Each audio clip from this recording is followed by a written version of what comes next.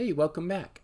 The split tool in Autodesk Inventor is a powerful tool which serves various purposes in the design and manufacturing process. Some reasons why you might want to use the split tool include you can modify part geometry. The split tool allows you to divide a solid body into multiple parts or even a surface into multiple sections, enabling you to modify specific areas of your part without affecting the entire model.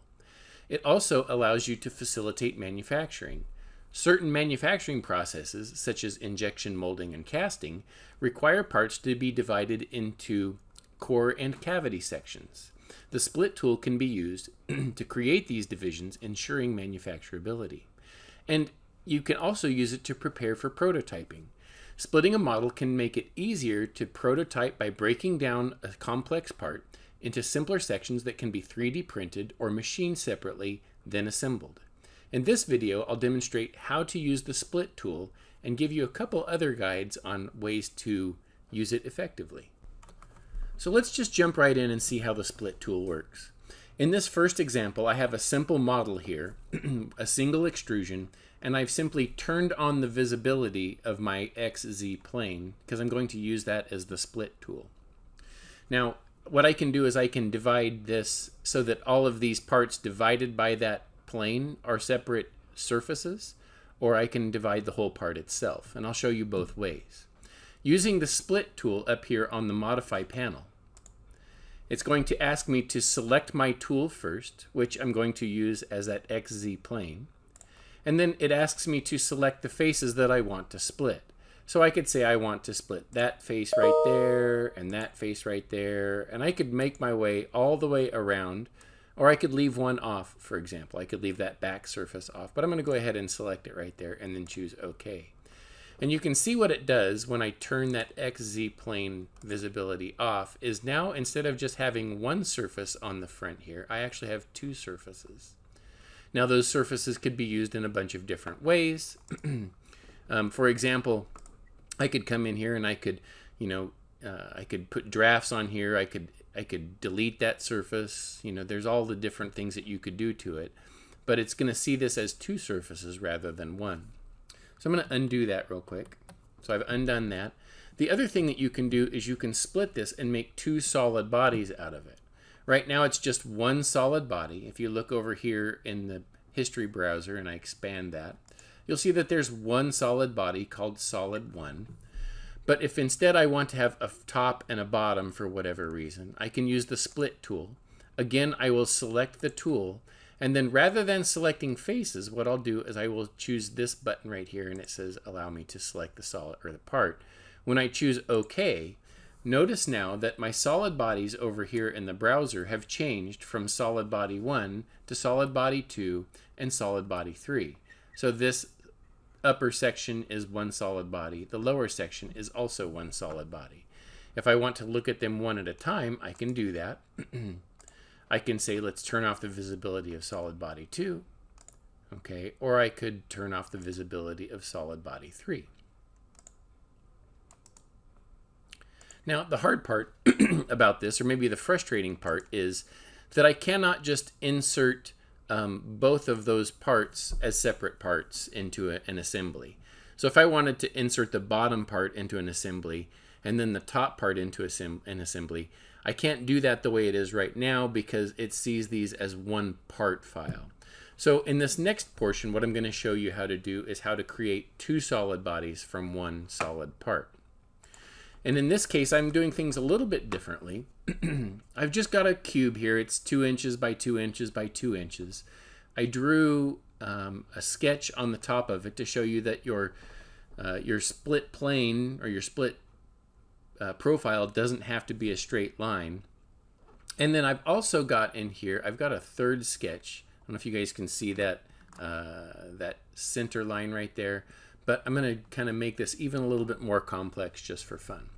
So what I'm going to do is first of all, I'm going to take and I'm going to sweep this profile along that center line path just to create a really complex profile. So I'll say sweep.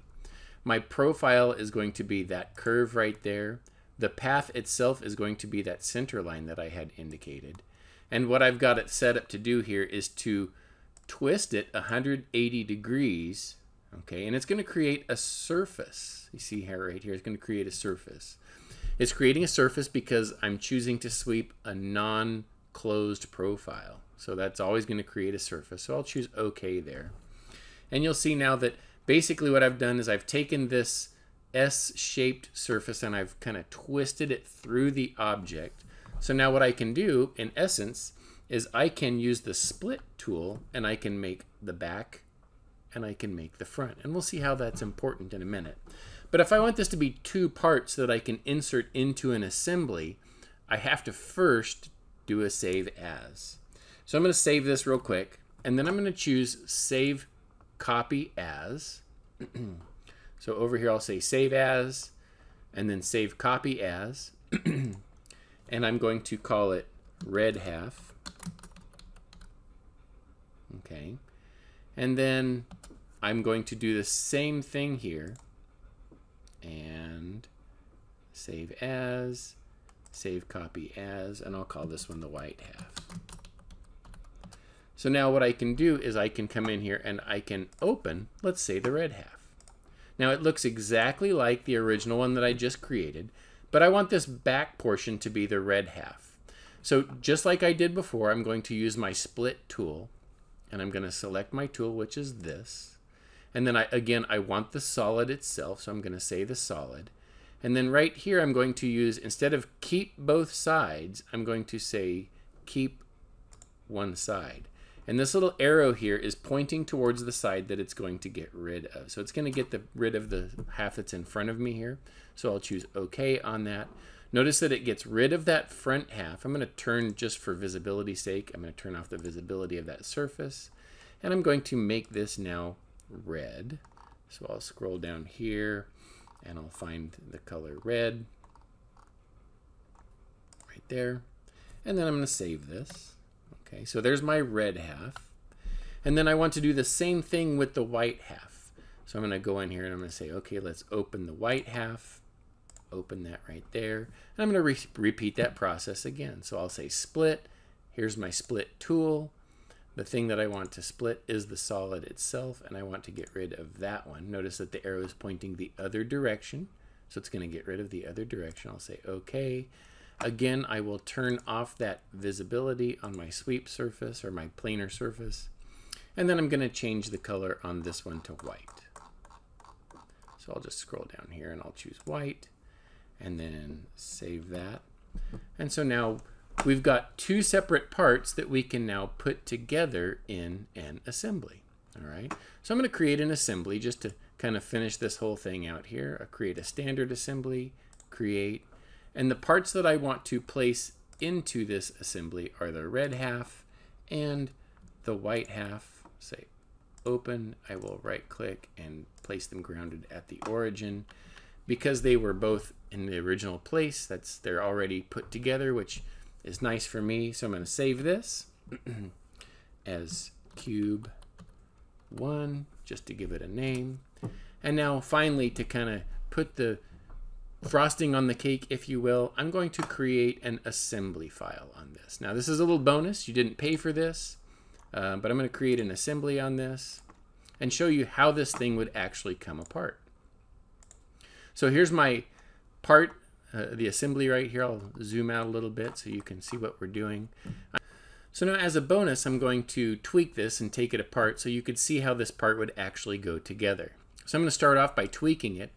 I'm going to say I want to tweak this part right here, and I'm going to move it 4 inches straight up. So I'll just type in 4 right there and hit the little check mark saying, okay, that's good.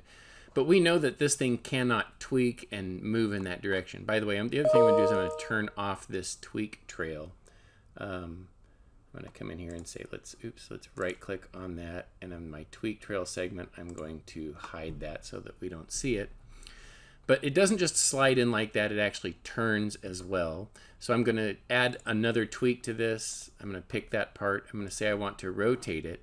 And the way I can show how much I want to rotate it is just, let me move this out of the way real quick. Is I want to grab that angle, and I'm going to say I want to rotate it 360 degrees. and say enter. Now, if I just play this right now, it's got my move and my rotate kind of lined up. So if I just say, okay, let's move this, obviously that doesn't work. Okay, so what I want to do is I want to break this down into this two separate components. I can do that by just double clicking right here.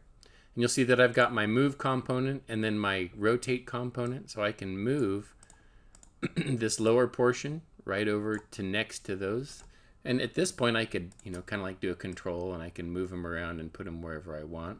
Okay, and that's good like that. So now if I say, okay, let's go back to the beginning, for example, I can say, let's put this thing back together. Or if I want to show you how it comes apart, there it is apart, and I can say, let's take this thing apart, and you'll see how it can easily screw apart. So there's, just a little bit something to do, and then from there you can go in and you can add music and lights, and you can make a video of it and that kind of thing. So a little bit extra there that you didn't pay for on the split, but showing you how you can make one part into two and then create your video.